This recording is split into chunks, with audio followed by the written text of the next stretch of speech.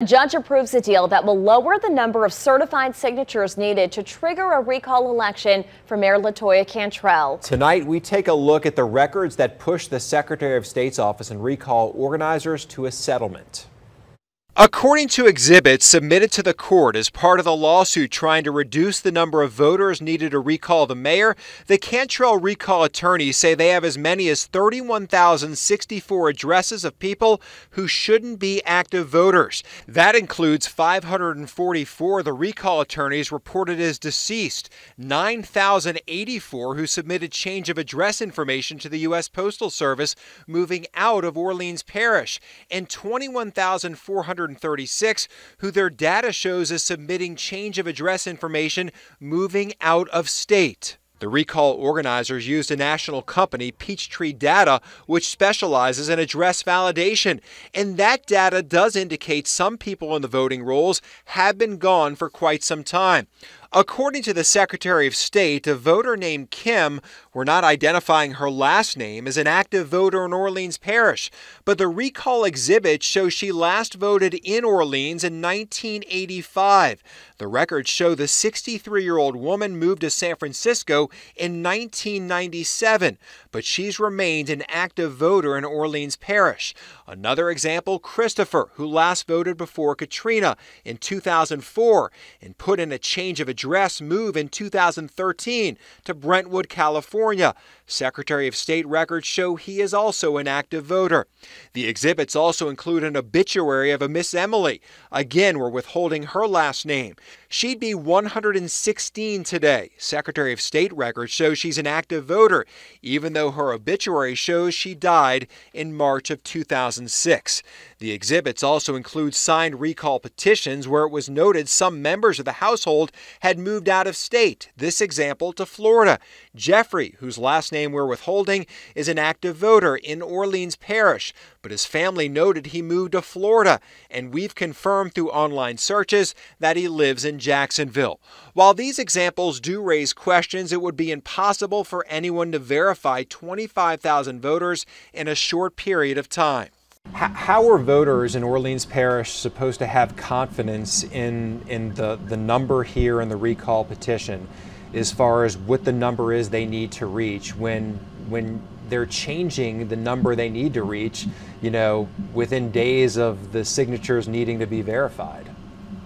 Well, I think what the confidence level is that obviously the petitioners brought enough data for us to have to look into this. They filed a lawsuit, and I think bottom line is we settled in order to make sure that one, we're given a fair number because there are some issues. I've said now for 2 years in asking the legislature, who agreed with me to pass legislation for a second annual canvass, to pass additional legislation to get more data from death certificates from the Department of Health, all those things combined, but yet the governor vetoed it. I think if we had had the second annual canvass back in 2021, I think we would have had more accurate rolls than today. The canvassing the Secretary of State is talking about is an annual mailer that goes to residents, asking them if they still live at a current address. Well, those canvasses are done very broadly. It's a mass mailing for each parish, and then those cards have to be returned to the Registrar of Voters. So what happens now is that if the people who are at the address and this person doesn't live there, then if they don't return the cards to the Registrar of Voters, which means just send it back through the mail, and supposing that the mail system is doing its job, then the registrar would act upon those cards. But most people end up throwing those cards in the garbage thinking it's junk mail. Ardoin says the last mailer in May returned between 15,000 to 17,000 active voters who should be inactive or removed from the rolls. Ardoin says the number from last year gives him confidence the 25,000 voter figure agreed upon is fair. How did you come up, or both sides come up with 25,000? Why not 30? Why not 10? Why not none? Why 25,000? Because so the last canvas was a little around between 15 and 17,000. I don't remember the number exactly. So we took that as our baseline, and then we estimated what the second annual canvas would provide, and then we added that to it, and it got us close to between 23 and 24.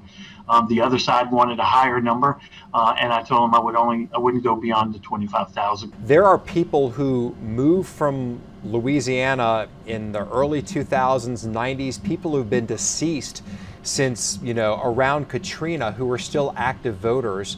How did that happen? Well, the registrar has to work the data and the information that we provide from all of these reporting agencies. If that's not done, then that's how mistakes are made. There's federal laws that we have to abide by, and sometimes you have to have an exact, not sometimes, you have to have an exact match.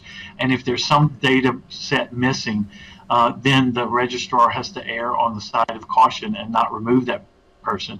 In our interview, Ardoin emphasized the 25,000 reduction of voters does not mean they will be removed from the rolls, and they will remain active voters. The only thing today's agreement impacts is the Cantrell recall number. Nobody's status is changing whatsoever. So this is just a number, the same, type of process that I would have gone through in August when we came up with the original number, and now we're just 25,000 less than that. We are going to go through the information and the data that the petitioners have. They're going to turn it over to us, and my elections division and my elections compliance unit investigators are going to go through that. We're going to do a deep dive and examination of that information, and we're going to produce a report for the registrar, also for legislative leadership, and then for also the New Orleans City Council. What you said, no one's getting moved. What was the exact wording you used there? No one's getting moved or changed? No one is being moved from active to inactive. No one's being removed from the voter list either. It's just a number by which we're basing the recall effort on. Okay, so even there's allegedly 500 or so deceased people, even them will not be removed right now from the voting rolls. It's just a calculation issue for the recall, and that's it? That's it. It's just a calculation for the recall. And then once we do a full examination of the information that the petitioners have put forth, then we'll make a report to the registrar for her to then act upon what we find. Those that are deceased, remove them. Ardoin is unsure if the legal battle will now end or if the mayor plans some type of legal action. Are you concerned about Mayor Cantrell, challenging this? I mean, she has the opportunity. She obviously had the opportunity to intervene in this case and chose not to. My guess is, she's got some plans laid out, and we'll see how things unfold. But I think what we've done is due diligence and provided a service to the people of Orleans. We'll see if the certification brings the numbers and then see what unfolds from there. But I think a long drawn out case, I think, would have been a disservice to the people of Orleans. The attorneys for the recall organizers, Laura Rodrigue and Blake Curie, believe the number of voters who have moved from New Orleans is likely significantly higher than the 31,000 alleged in their petition. This afternoon, the mayor said the recall effort is an effort to disenfranchise voters. A voting rights group and State Representative Mandy Landry say they have concerns about the recently approved agreement. It's evident that this recall is just not about me. It is about disenfranchisement of our voters, particularly black voters in this community. I'm glad that they're not pulling anyone off today, but I think that's a concern for the future. We certainly are, in several conversations, and I think that there will be a lawsuit that does come from these arguments. Anybody can sue for many issues. But one thing is abundantly clear. The mayor's allegations that voters were disenfranchised is absolutely not true.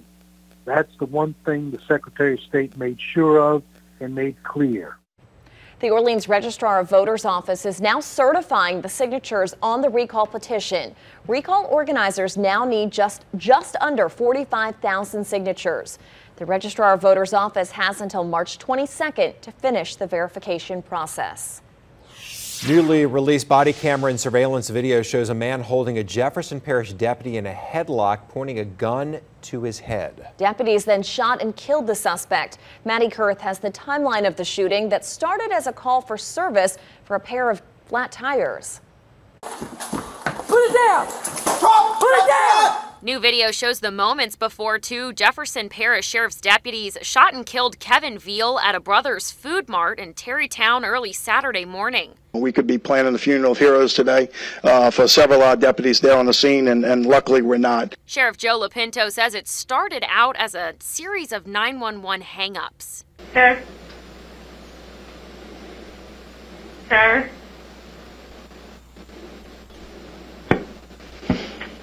A combination of body camera and surveillance video shows Veal pull up to the convenience store with two flat tires.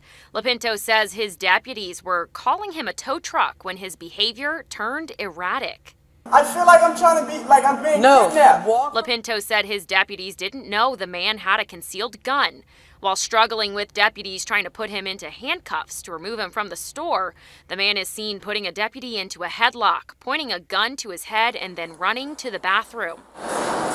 They don't choose their next call for service. None of them knew where they were going. To them, it was a 911 hang-up at the Brothers Food Mart, which is something they handle every single day, every single night, and this is a situation that they had to encounter. Fox 8 legal analyst Joe Responti says what happened next was clear from the moment the gun was pointed at deputies. It doesn't matter what happened before the camera was turned on or outside the frame. Those guys showed restraint. But once you point a gun at a deputy's head, you should expect to be shot. Veal is seen on surveillance camera peeking out from the bathroom.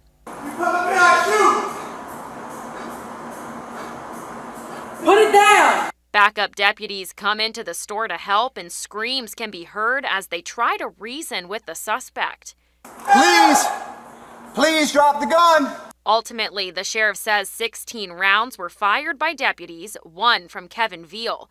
That moment caught on camera but will not be released by the sheriff's office until the investigation becomes public record. Initial toxicology reports show the presence of THC, methamphetamines, and amphetamines in Veal's system at the time of the shooting. Sheriff LaPinto says the deputies involved are back on the job. The parish coroner confirmed Veal's family had the right to hire a physician to sit in on the autopsy, but opted out. Meg Lee, back to you. All right, Maddie. One of the state's newest coastal projects is right in New Orleans' backyard. Tonight, in a special Coast in Crisis report, John Snell tells us it's designed to help knock down hurricane storm surge. Near the easternmost part of New Orleans, a pipe spits out new land. This new marsh along Highway 90 near the Wrigley's traveled 5,000 feet through the dredge pipe. Michaela Connor is the project manager for the Coastal Protection and Restoration Authority. This material is being pumped from a borrow area in Lake St. Catherine and piped and placed in this marsh creation area here. The project aims to shore up the New Orleans Land Bridge, a sliver of real estate that stretches from roughly Chef Pass to the Wrigley's. The $25 million in funding flows from a federal and state task force in charge of a pot of money set aside for coastal projects. Mostly this marsh was affected by tropical storms and hurricanes. That's how we've lost a lot of marsh in this area. Hurricane Katrina alone shredded 70 acres along the land bridge. The marsh here is also sinking, evidenced by Fort Pike, a piece of 19th century history that sits nearby, now crumbling and mostly encircled by water. The notion of saving the coast might seem a bit remote at times in New Orleans. After all, the average project might be an hour, 3 hours drive from the CBD. This coastal restoration effort brings the concept home. The land bridge, which Highway 90 sits on, is all that separates Lakes Catherine and Pontchartrain. So without the integrity of these lake forms, if it were to open up, it would become open water. If the lakes were to merge, that would raise the storm surge threat in New Orleans and other communities that ring Lake Pontchartrain. This newly created land is going to serve as a buffer, right? So when tropical storms and hurricanes come along, this land that maybe you don't see every day, it helps protect us. The dredge pipe draws a number of birds hoping for a midday snack. It means new habitat in the Bayou Sauvage National Wildlife Refuge. It's important that we protect the habitats along with the species because the species do need the habitats. They're also installing some features aimed at giving the project lasting power. Concrete mats protect the shoreline. And that's really going to do a lot to keep the interior marsh from eroding further. A place that has been rapidly disappearing now features the newest land in New Orleans. It's beautiful, isn't it? John Snell, Fox 8 Local First. Only one company can sell food from carts in the French Quarter, but how much they pay for that right left some other vendors shocked. A political analyst says the exclusive deal and the fees associated with it are both frozen in time.